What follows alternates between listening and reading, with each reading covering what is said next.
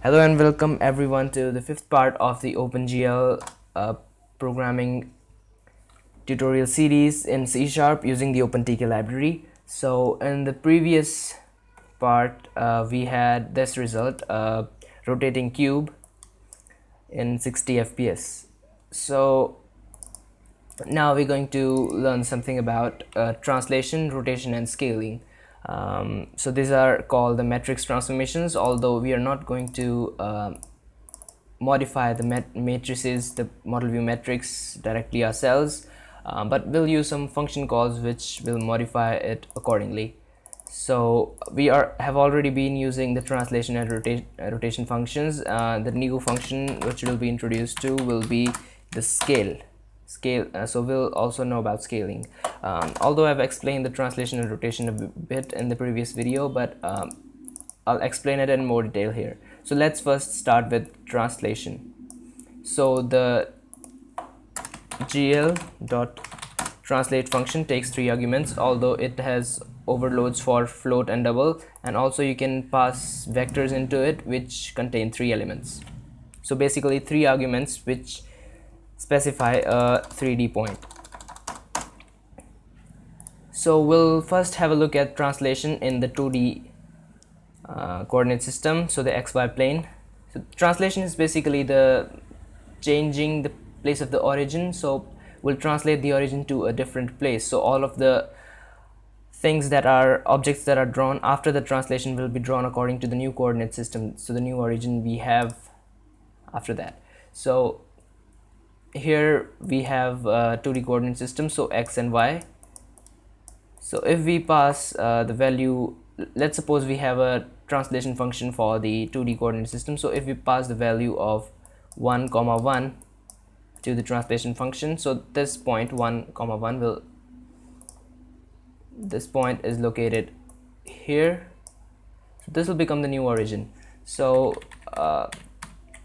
all of the things, objects drawn after the translation will be drawn according to this system.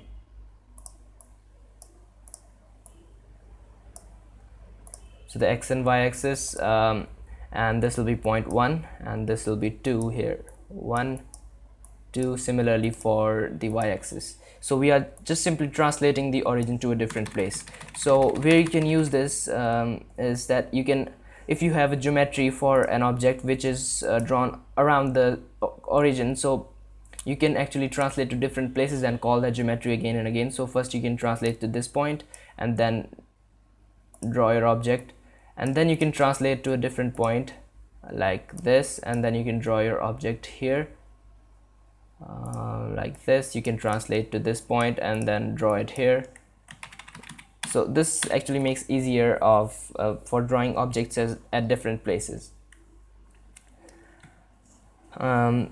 using the same geometry. And now the next thing, so we have already used the translation function here. I'm not going over that again. So we are just translating the origin to -50 of z-axis and the 0, 0, -50. So the negative side is into the screen, so we're translating to that position and we're drawing the stuff there. Now let's have a look at the rotate. So you can see it takes 4 arguments, gl.rotate, 4 arguments, all doubles. The first one is the angle, and the next 3 arguments, the first one is the angle of rotation, and the next 3 arguments specify a vector in the 3D coordinate system along which the rotation takes place. So this is basically the axis along which the rotation will take place, and the rotation follows the right hand rule. I'll explain that to you in a bit. So it also has other overloads like for the float and also for the vector. Float specify an angle, and then the second argument will be the vector, which has 3 elements, which specifies the vector for the rotation. So let's have a look at this. We'll actually need the 3D coordinate system now here. So let's suppose this is the z-axis here. So now let's suppose we have a square in the xy plane. So this is in the xy plane. This does not overlap. Oops.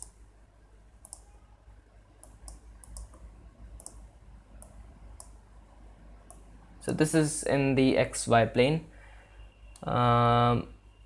So basically we want to rotate it 30 degrees, and we want to draw it somewhat like, oh come on, like this. So we rotate it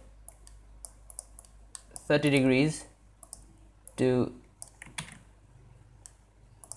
this side, 30 degrees rotation. So we can simply know by here that the axis of rotation is the z-axis. So the vector which we need to pass for the rotation into the function will be 0, 0, 1, which will be the z-axis. And the rotation follows right hand rule, which means that if the vector is pointing outwards of the screen, then the rotation will take place counterclockwise. And similarly, if you want to reverse the direction of the rotation, you should reverse the direction of the vector, and then the rotation will take place to the other side. Or another way you can do this by not reversing the vector is specifying the angle in the negative value. So like this is 30 degrees rotation, and the minus 30 degrees will be this side. So you can actually specify different vectors, like if you specify 1, 1, 1, minus 1, so that then it'll point to direction somewhere like this, and then the rotation will take place along this vector, the angle of the rotation being the one specified by you in the first argument. So, and we should remember that the objects which have already been drawn will not be affected by the rotation function. So we first draw an object, then apply rotation, then the object will have then the rotation will have no effect on the object. So first we need to rotate and then draw. So now we'll come to the scale function, which we have not used yet. So it also takes 3 arguments, which are the scale factors along the 3 axes. So the scale factor for the x-axis, so the scale factors for all the 3 axes. So if you already know what the scale factor is, then you'll have a good idea about how it works, and you might also not need the explanation for it, but I'm going to explain this anyhow.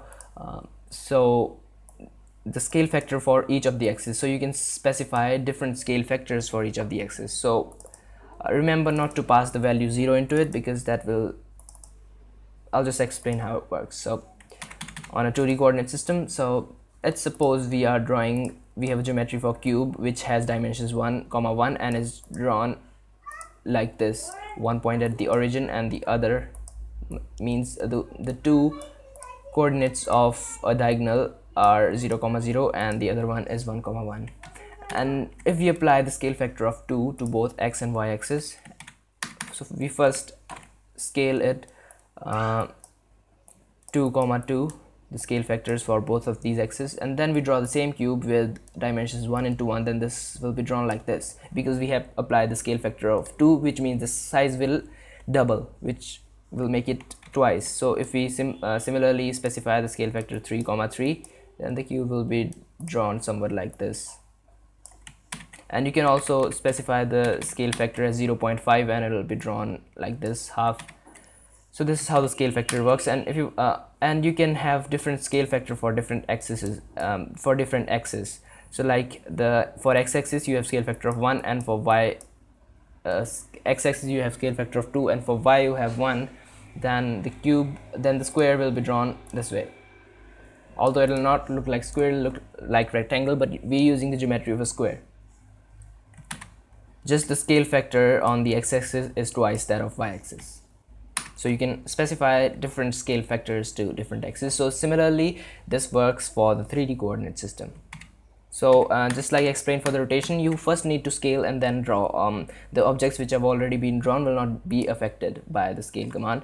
So if you want it to stay the same, like if you pass the values 1, 1, 1, it'll have no effect, and you can calculate that yourself. So we'll just make the scale factor half for all the axes, and the cube will be drawn in half the size which it was earlier. And similarly, we can try applying different scale factors to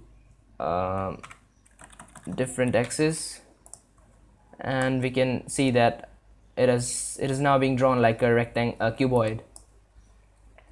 So this is how scale works, and you'll get used to it once you keep using it for your applications. We're going to use it in upcoming video tutorials too, and now I'll show you how you can save the state of the matrix and retrieve it later on. So that is very useful if you want to draw if you have to draw a large number of objects. So you can first save the matrix state before drawing the object, and then retrieve it after drawing that, and you can do same for all of the objects, so that will not affect the other things that are in the applications.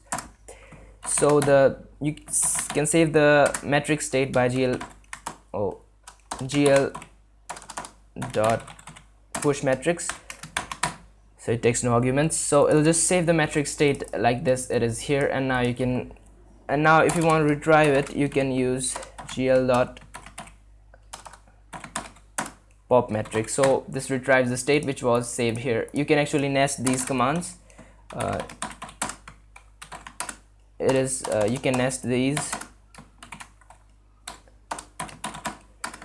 So at this place this state will be retrieved, and at this place this one will be retrieved, although we'll not use nesting yet, because our application is not that complicated. So in the increasing level of complexity, you might use these commands and use these function calls by nesting them, but here we'll just have a slight look at what these are capable of doing.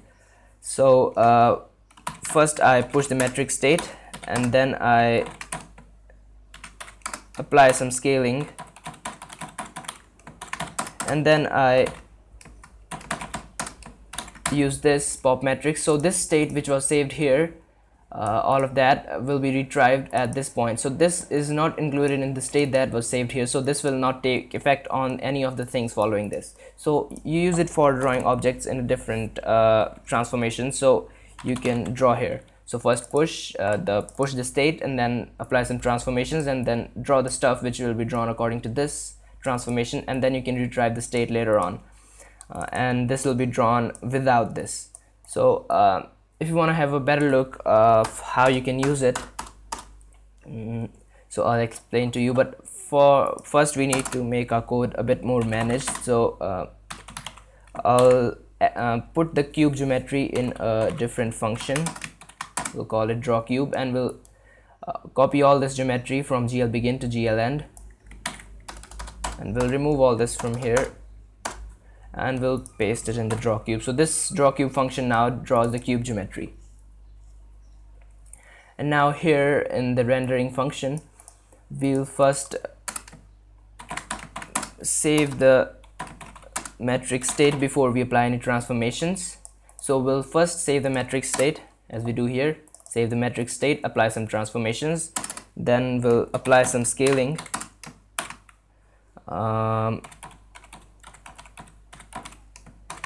So let's draw this to the left side, so it'll be -20, so left side of the x-axis. So this will be drawn at the left side of the screen. We translate to the left side, and after scaling we'll call the draw cube function, and then we'll retrieve the matrix state. So here we save the matrix state, and here we retrieved it. So this is reset now. And now what we can do is we can do all of this stuff again to draw a different cube at a different position. So here the first cube from here to here, and then the second cube, we apply the translation to translate to a point on the right side. So this will be drawn on the right side. So we'll apply some different rotations.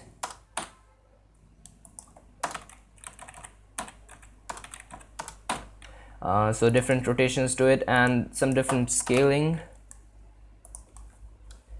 Let's keep it 1.3, and then we draw the cube again. So this is first cube is drawn at the left side, and then the state is restored. So the origin, I'm not able to explain this. So we first translate to the left side, then we pop the metric state, so it'll be retrieved like it was here, and then we translate to the right side, and then we draw the cube again using some different transformations, different scale values. So now we should have 2 cubes if you have done everything right. So there we go. The second one is more like a cuboid because we applied different scale factors to different axes. So this is our output for this application. So this is how you can use the GL push metrics and pop metrics, and you can always put the geometry of your models to into different functions to make your code more managed. So this was all for this video tutorial, and I'll see you next time.